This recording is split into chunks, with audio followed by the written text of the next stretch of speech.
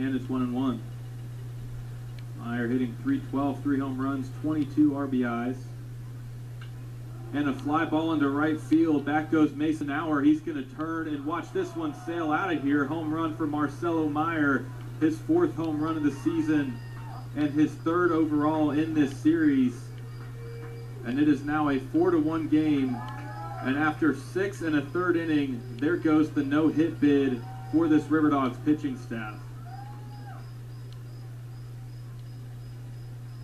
The 4th home run given up by Austin Vernon in his past 4 appearances, and 5th home run given up by him overall.